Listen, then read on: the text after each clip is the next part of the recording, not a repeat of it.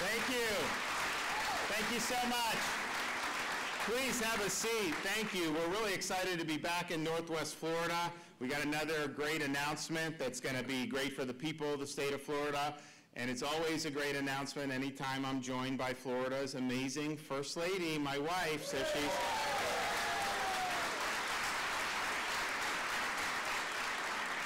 And she'll have a lot to say about our initiative today. We're also joined by Florida's Chief Financial Officer, Jimmy Petronis.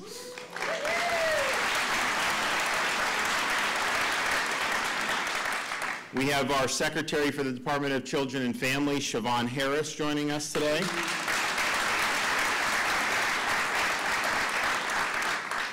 And really one of the people that spearheaded a lot of our efforts in this area, Dr. Ken Shepke, is going to be with us today.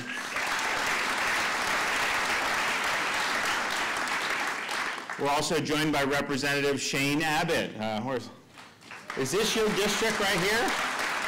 Okay. This is Pat Maney? Yeah. Okay, well, thanks for coming. And then we're also joined by Paula Frederick from Bay County and Jenna Shinholster from Walton County, and you will hear from them a little bit later. We're here today to talk about our efforts to combat the opioid crisis. And this is a serious crisis that's affecting not just the state of Florida, but really every corner of these United States. In 2021, more than 107,000 Americans died from a drug overdose, and over 75% of those were related to opioids. More people are dying from drug overdoses than car crashes every year in our country. Unfortunately, the Biden administration has done slim to no work to actually try to prevent opioids from entering our communities in the first place.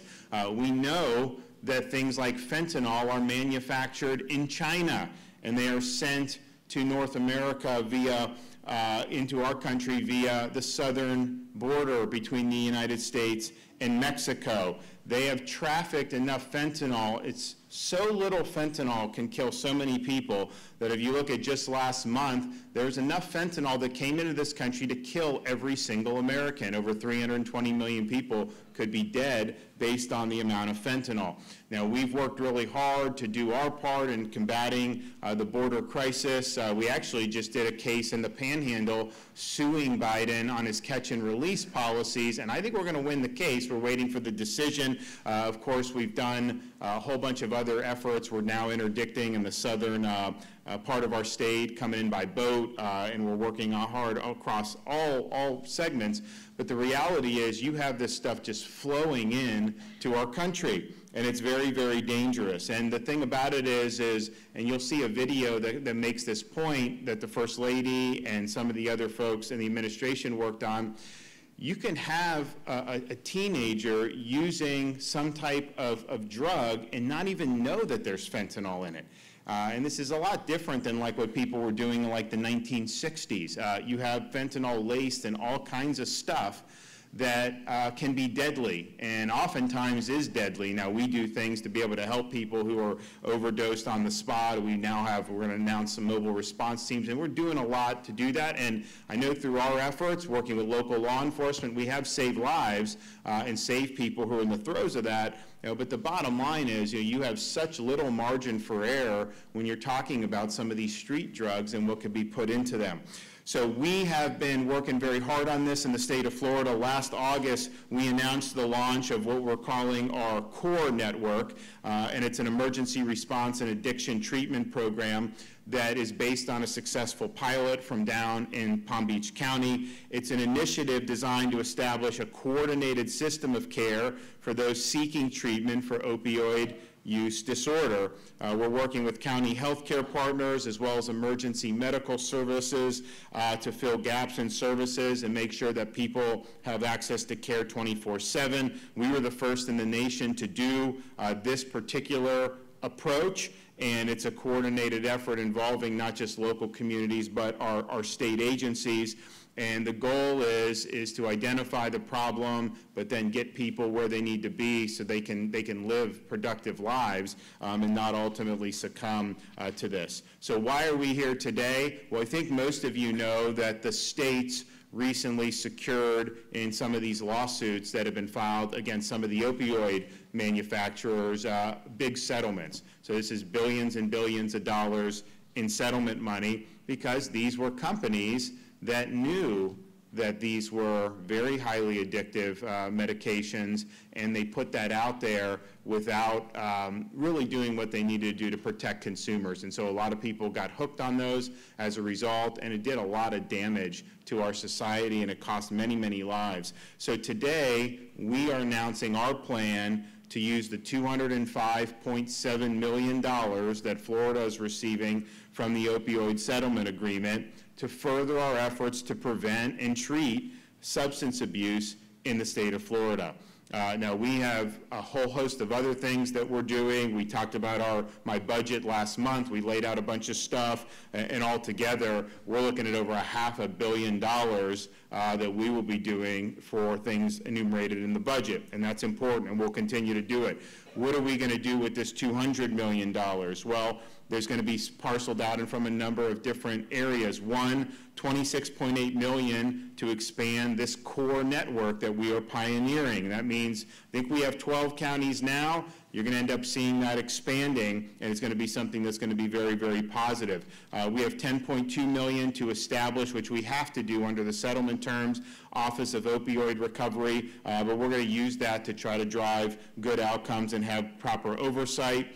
$39.4 million for prevention, $92.5 million for treatment, $25.3 million for recovery and peer support, and $11.3 million to try to integrate some of the data that we have so that people can evaluate the success or not of some of these programs. And the data will look at things like crime related to opioid, adverse events related to overdose, as well as the different treatment metrics. Now, the opioid settlement, in addition to what we're doing with the $205.7 million, also gives $135.4 million directly to local communities. And so that will be done, and these local communities will be able to use that as well. So we think that this will make a difference. If you look at some of the things that we've done leading up to this point, we're always trying to figure out how can we do better, how can we get ahead of some of these problems, what could we be doing that others may not be doing, but maybe something that we need to.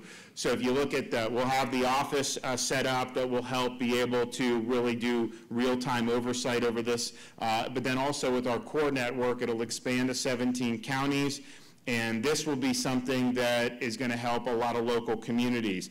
We did the pilot program expansion last year, and since that time with the core network, we've serviced and evaluated 2,682 individuals for opioid use disorder. And the network has a retention rate of 70% and averages a relapse rate of 2%. So that's pretty good.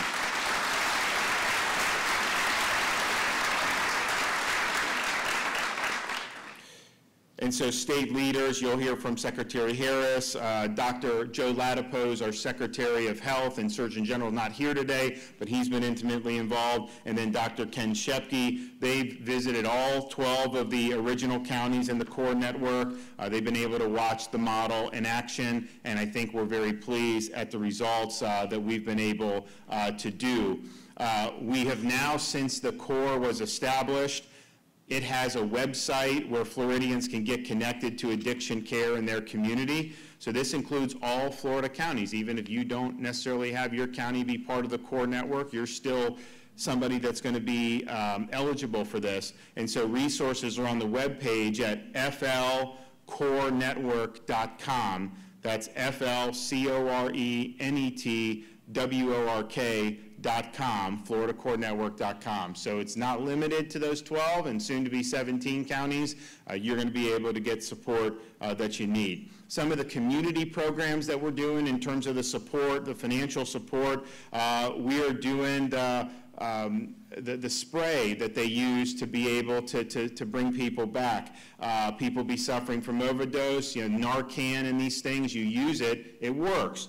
And so we're going to be able to distribute an additional 186,000 kits to various communities, local health departments, law enforcement, emergency responders throughout the state of Florida. We're also going to put $9 million to implement 5 on-demand mobile treatment units to aid substance abuse treatment and prevention efforts in rural and hard-to-reach areas. And it's important to do that to support our rural communities. We are going to show here in a minute the video, and then I will introduce the First Lady. So if we have the video teed up, do we have it teed up? We can go ahead and do it, and then I will introduce her. Okay, is that good?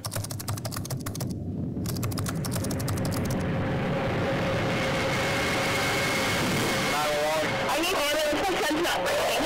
Is he blue? He's white. Oh, God, he's dead.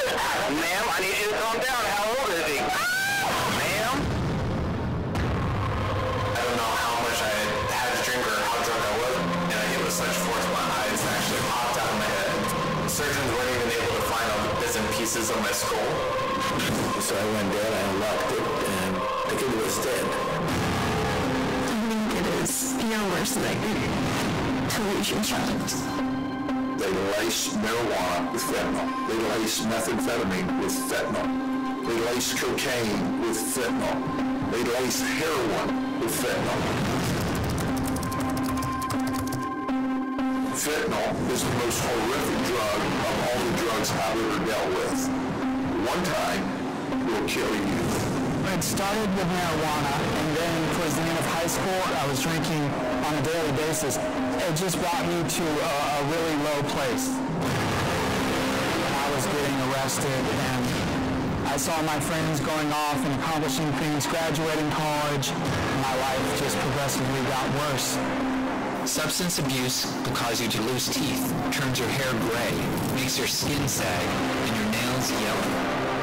Teenagers are actually more vulnerable to take risks. I was sexually abused when I was 5 years old. It was really just this festering wound that eventually led me to drugs and alcohol. I remember seeing this nurse walk back and forth in the room. So you're in the hospital. She said, you're lucky to be alive. I don't know how you're still here. There's this perception that it's not a big deal. They seem to think that if I start out with marijuana, it's not going to do a whole lot to me. I took a hit of pot, and one thing led to another, and I went to jail. I've never seen anyone have a seizure, and I thought I was watching him die. I would be Baker acted all the time. I went into cardiac arrest 3 times. Just having my grandparents come see me in jail was pretty low. I had 2 cups of alcohol. I woke up and I was handcuffed to the bed. I know without a doubt I got in the car and took the whole family out. I'm serving 44 years in prison. 44 years. She was bigger than life, and quite a sense of humor. She was introduced to heroin, and it just so happened it was laced with fentanyl. So I got her to regret it. She wasn't bleeding. One time with fentanyl, you're dead. You are graveyard dead.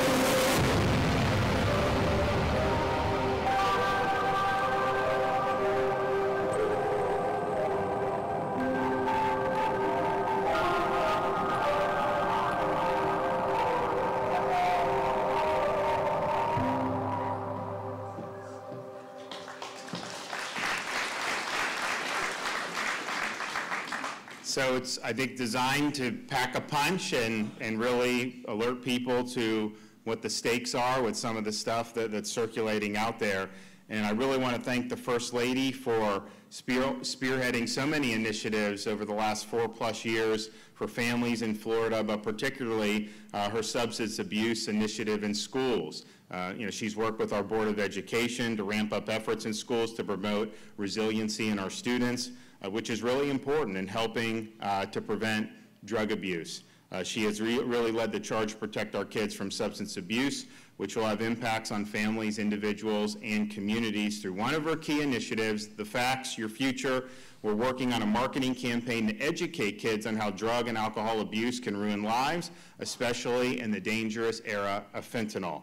So I'd like to be able to bring her up to be able to take the show over and do what she needs to do. So.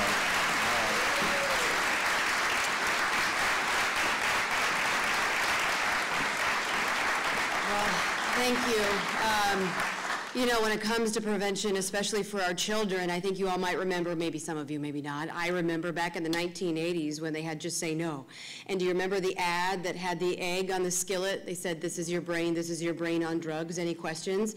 Back in the day, that really moved me. But the video you just saw is what we need today. And that is a part of the Facts Your Future campaign, because we really need to communicate to these children and these kids in school the real-world ramifications of their actions. And so that's why we launched back in 2019 the Facts Your Future. It's like Just Say No, but it's really just say no, and here's why. It's empowering the kids with the information so they can make the best decisions for their future. So that video is a small snippet of what ultimately will be provided to school districts across the state, cost-free for them. We're doing a lot.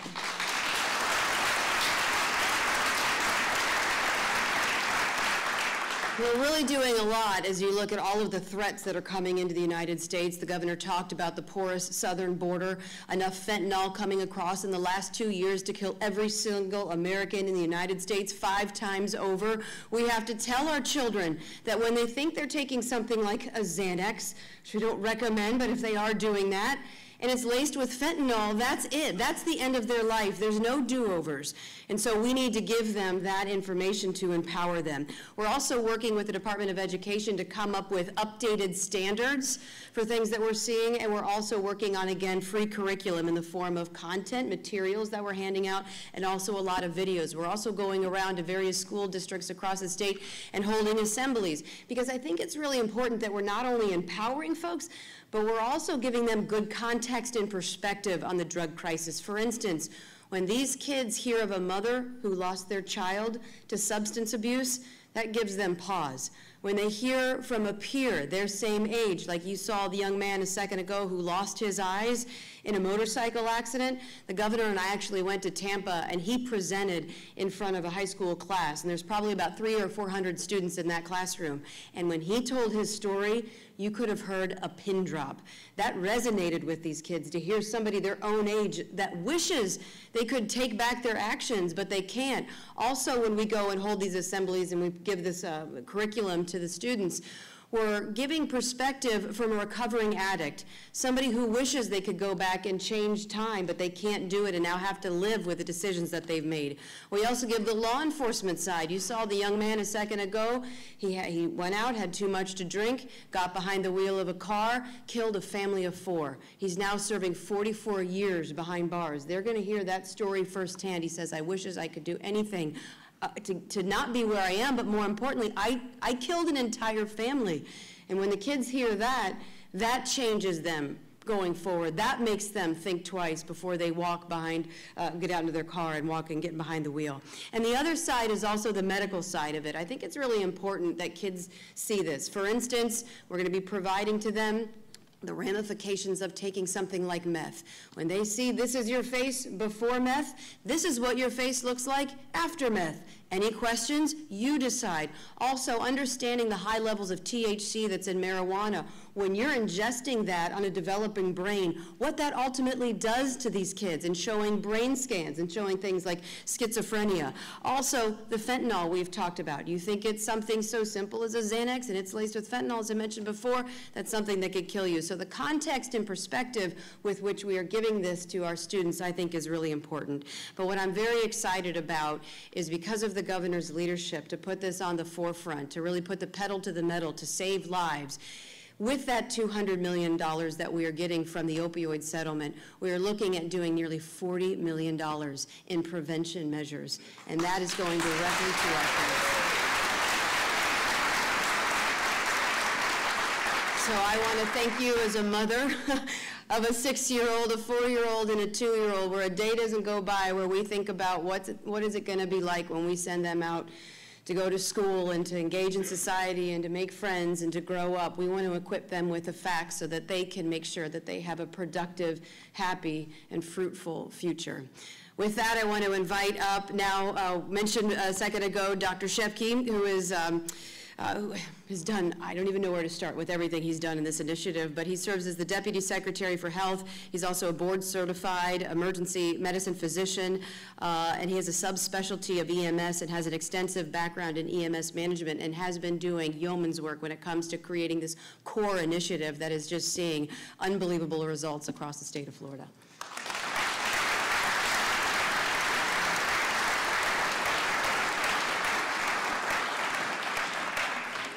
Thank you, First Lady, and thank you, Governor. As you heard, I am board certified in emergency medicine and the subspecialty of EMS, and I've seen more than my fair share of people die from this terrible disease that we know as substance use disorder. This has been a real epidemic, and there is another epidemic, though, that our society dealt with back in the 60s that caused the birth of my subspecialty. There was an epidemic of car crashes on the highway. That caused the birth of the 911 and trauma system. So if you have a car crash on the road, we don't just take you from a 911 system to any old place. We take you to a subspecialty center that will deal with that disease all the way through long-term healthy care. You heard the governor say, in the last several years, overdose deaths exceed car crash deaths. We're at an inflection point in our society, like we were back in the 60s, where we said, enough is enough. We need a system of care, a coordinated system of care. Thanks to the governor's leadership and the First Lady's leadership, we now have a coordinated system of care in Florida, the CORE network.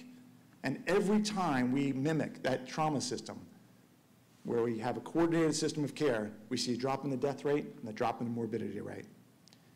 In 2021, we lost over 8,000 Floridians to overdose, the vast majority due to opioids. Since 2015, the death rate from fentanyl has gone up nearly 800%. We see on advanced neuroimaging the changes in the brain that cause a chronic, lifelong disease. And we need to manage this life-threatening chronic disease like all other chronic life-threatening diseases. So now, with the coordinated opioid network, when 911 is called, the EMS will arrive with specialized training and protocols, take you not just to any ER, but to an ER where there's staff that specializes in this disease, with multiple specialties, peer support, and then they will manage whatever comorbidities you have, maybe mental health problems, maybe hepatitis C, which we can cure now, maybe HIV. And then when you're done being stabilized, they don't just tell you, hey, follow up somewhere. They will navigate you through a system of care, whatever it is, individualized plan of care to make sure that all your needs are taken care of and you're supported to a good, healthy outcome.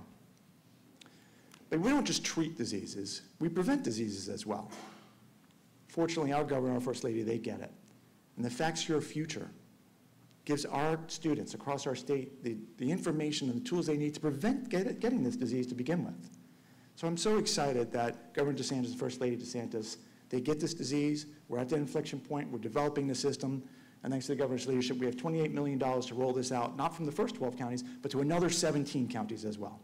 Thank you so much, Governor and First Lady.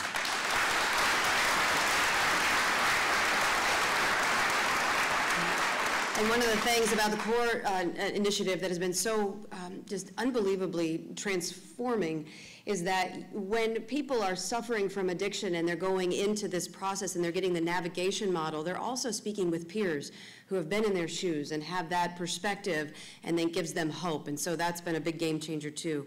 With that, I also want to invite up Jenna Shinholster.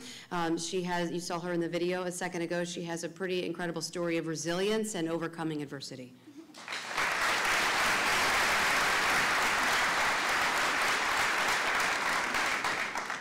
Good morning. First, I just want to thank you guys so much for having me. I am very humbled and honored to be here. I'll just share a little bit of my story. I grew up in Atlanta, Georgia. I did not grow up in a family that was full of addiction or abuse or any of that. I am a sexual abuse survivor as well as a suicide survivor. That's what was referenced in 3 cardiac arrests when I tried to take my own life. I had a lot of traumas early on, and they manifested in fear, and I wanted to seek out anything I could to just push that down as far as I could. You know, I had a disease that wanted me dead, but it will settle for miserable, and it definitely made me miserable. So I was finally alone. I had lost everything. The people around me were done with me, and it was time to do something because I was alone and I had no one else left to blame. And I really want you to catch that. God got me alone with me. And I always say he gave me that moment of clarity, and I say that clarity is the moment where God paralyzes the liar in you long enough to see the truth. And I'm very, very thankful.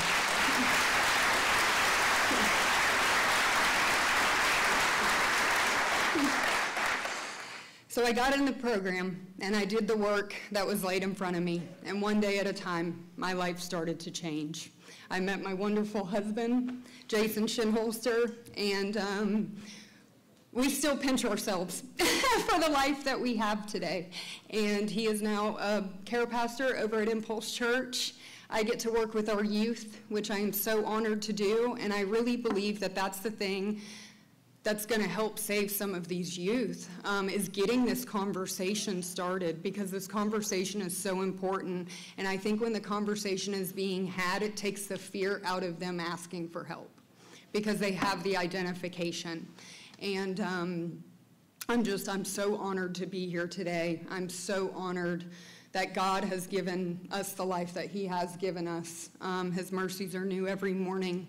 And there's hope for all of us. And I thank you so much for letting me be here. And I'm grateful for the work that Casey is doing. This is such an important thing. We also my husband works in the prison systems, and even in those situations, you know, just getting that conversation started so they have hope and they can come out of high school or prison and have hope and have a new future and a new life. So thank you very much.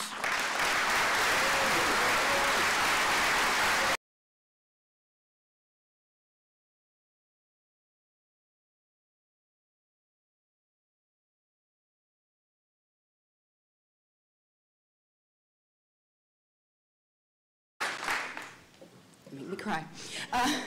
But what a blessing. You are such a blessing now, because you're going to be saving so many lives just by lending your voice. And it takes a lot of courage and strength to do what you do, but we're forever grateful that you're in the fight with us, and you're doing everything you can to save especially our youth and help to give them a good future. Also want to invite up Paula Frederick. You saw her also in the video. She has a story that, of course, no parent ever wants to hear, and that is that you lost your child to fentanyl. And she has a lot of courage and strength as well to come up here to share her perspective and to talk about what it's like to lose a child, but also trying to help other parents learn the warning signs and symptoms so that they never have to go down a road that she went down.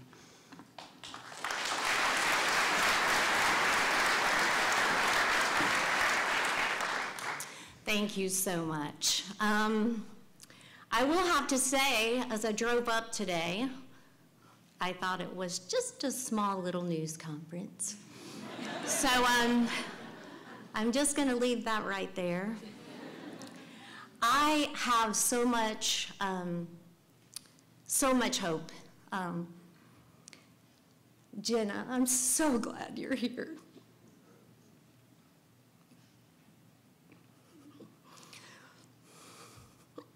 I stand here today, and I will stand here until I die, making sure and helping so that not another mother goes through this. I thank the governor and the First Lady just tremendously for the role they're taking in this horrible, horrible thing that we're dealing with right now in our country, in our state, with our children. And most importantly, we have got to educate our children to the dangers of these drugs. I lost my daughter Amy in March of 2021 to what was an overdose of fentanyl. It was something given to her by someone. She took it. She had no idea that she wouldn't wake up the next morning. She happened to be staying with me. Amy was a medical esthetician. She was super excited because she had 5 clients the next morning because COVID had kind of knocked her out, her workout a little bit. And she told me as she was sitting on the couch eating queso dip and chips, which she did love her food, that she said, Mom, she said, God has answered my prayers. She said, I have 5 clients tomorrow. And she was so excited. She was quite the kid. I mean, quite the kid. She was helpful. She was honest. She was a good person. This drug crisis does not discriminate. It does not discriminate. We have got to stop it. And we have got to stop it from killing our children. If you take anything away from this today, know that those of you who have children, whether they're in maybe middle or high school, you have got to have that discussion. They truly can't take a Tylenol from their girlfriend. They can't. They can't take anything at this point. But as parents, and as grandparents, anybody, church, the church is a great place. Without my faith, I would not be standing here right now. I came from a mother who had more faith and trust in God, and that's how I grew up. I was so fortunate. Amy was so loved. I do have to say some things about her. She was quite the kid, quite bougie, and she is so terribly missed by myself, my family, her older sister, and a whole community. She, like I said, she was an esthetician and very good at her trade. Beautiful, beautiful child. And we miss her so very much. And like I said, I am so impressed with this governor and our First Lady and the steps that they're taking to not just talk about it, but do it and put that into action. I mean, we've got to save our children. We've got to save our children, and we've got to get them educated. And we've all got to become educated in the process. I didn't think 2 years ago that I would be standing here today. And quite frankly, it is a mother's absolute worst nightmare. And I don't want another mother to have to endure what I have had to endure and my family has had to endure over this. So I would like to ask you guys, if you've got kids or, be proactive in just being upfront and honest. It's a terrible thing to have to talk about, but we gotta talk about it so we can save them. The rates of death to fentanyl overdose is breathtaking for me. I will have to say that first responders and our law enforcement, I really appreciate you. I know firsthand that I know for a fact in Bay County that those guys responded right away. They were with me. I still talk to them. They're the heart of our community, and I thank you all so very much. I also want to quickly thank the First Lady and the Governor again, And thank them also, real quickly, the Department of Health. I'm not sure where Weesey is. She is an amazing person who's done amazing with the videos that we've done. And it's going to reach so many people, and I'm so honored to be a part of it. And like I said, I would ask that you guys all, say a big prayer for this whole thing that we're doing, that hopefully these kids can be reached. And I hope just even if one could be reached with my story, it'll be all worth it. And thank you.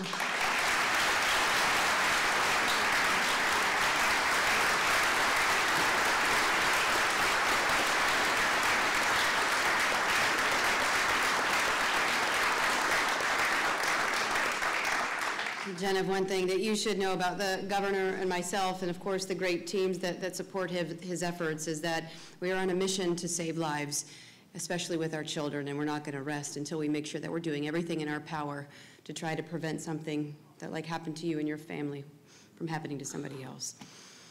One of the great team members I want to introduce now is our great Secretary of the Department of Children and Families, Siobhan Harris, who is also a mom.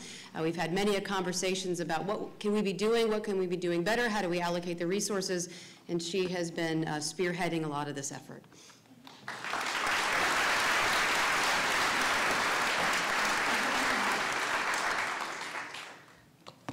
Thank you, First Lady and Governor, and good morning to everyone. It's a tremendous honor to stand alongside the Governor and the First Lady who have valiantly led the state of Florida in the fight against the opioid epidemic.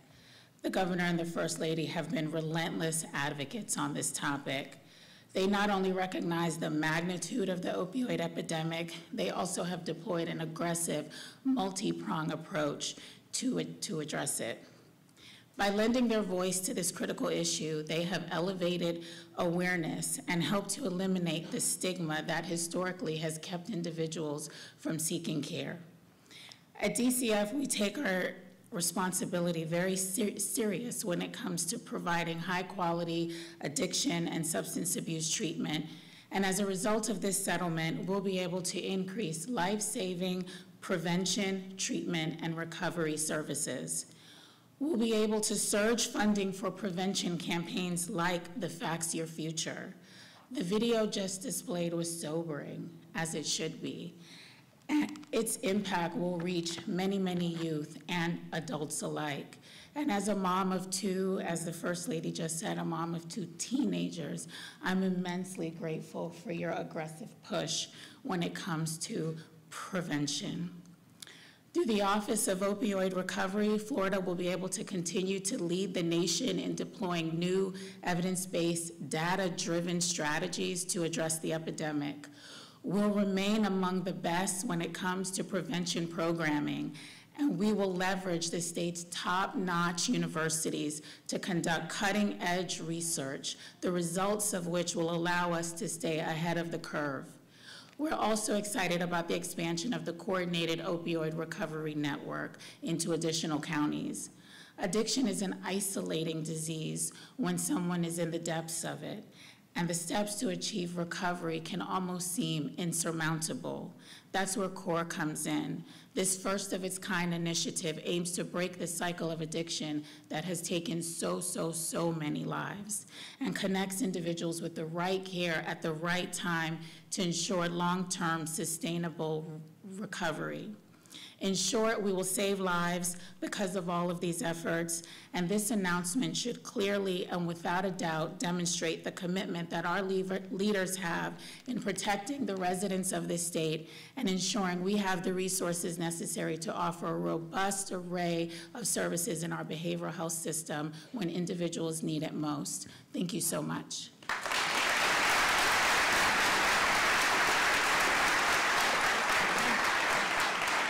Last but not least, this gentleman needs no introduction, our great CFO, Jimmy Petronas, local legend around here, but also has been on the front lines very passionately supporting mental health and substance abuse, and we appreciate everything that he's doing to raise awareness and also to advocate for funding. Thank you.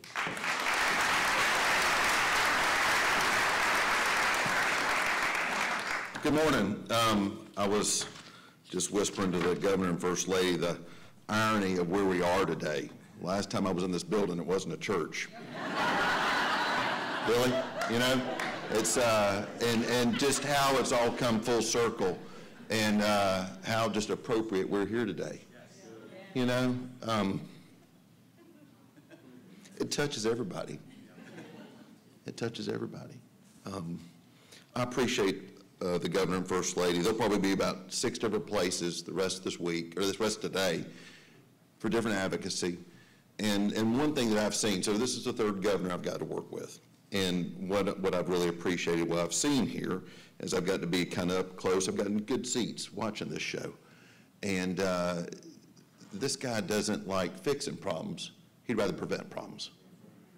You know, it's no different what we've seen as he has fought against the challenges of what we've seen in Washington, D.C. with the border crisis. You're hearing the numbers of what's happening with fentanyl.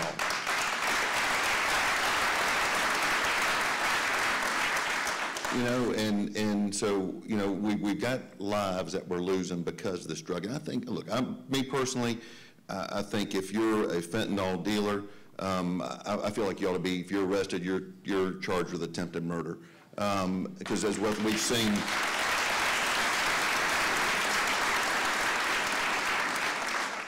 but this couple, they, husband, father, governor, first lady, mom, wife, they've taken this so personal and they've made it such a difference in the citizens of this state. We're very lucky. We're very lucky. But I appreciate how much they lean in, not to fix problems, but to prevent problems. To prevent problems. It's so much easier in life where we can prevent things from happening. And again, that's why I get so excited about when he wants to pick a fight with the border issue, because of all the problems we've got that are tied back to it. I get to be the state fire marshal. I get to spend a lot of time with our first responders, and I see the countless sacrifices these men and women make. And we just had in Alachua County last night, we had a deputy who took his life to suicide. Our first responders work 24/7, 365, around the clock, through Christmas, through anniversaries, through Valentine's Days, you name it, dealing with so many challenges that, you know, for me personally, I say we take for granted. And again, what does the governor do? He's constantly leaning forward with bonuses, dollars, recruitment. And I, you know, I guarantee if you talk to these deputies right here in the back that got the bonus check from this administration, it was, the money probably wasn't as big of a deal as the appreciation was to the morale of what you do and you put on that uniform.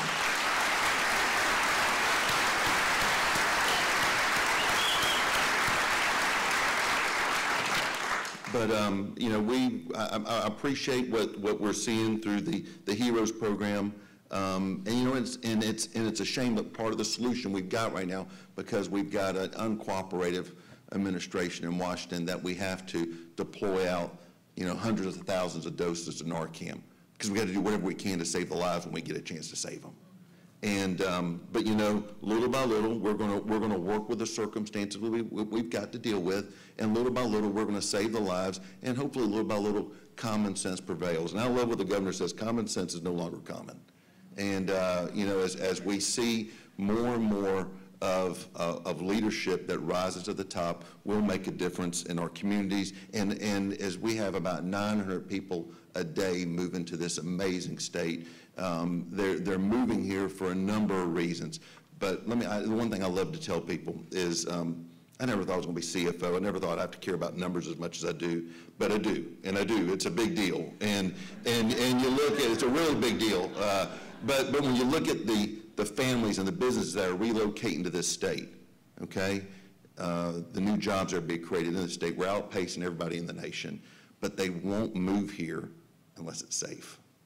They won't invest here unless it's safe, and it all comes from the top. So. Governor, First Lady, thank you for what you do.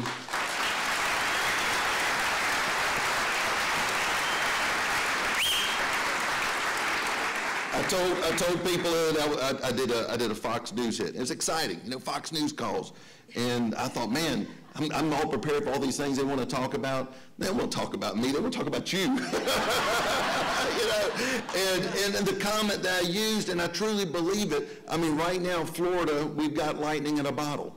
You know, and it's amazing, and it's attractive, and people want to be near this unbelievable, you know, leadership we've got, because, you know, we are fighting against the status quo. We're questioning absurdity when we see it, and we're making a difference to protect our families, to create strong communities. Simple as that. God bless y'all. Thank you for letting me be here.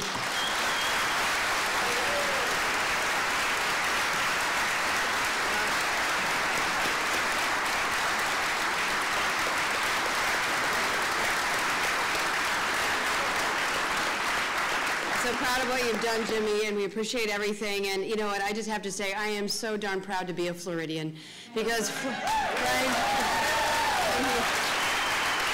it's not just looking at the issues, it's what can you do to do something about the issues and keep pushing the ball down the field. And so I'm very proud of our governor, but I'll have to use a phrase that he always used time and time again, that we have only begun to fight. God bless you guys. Thank you.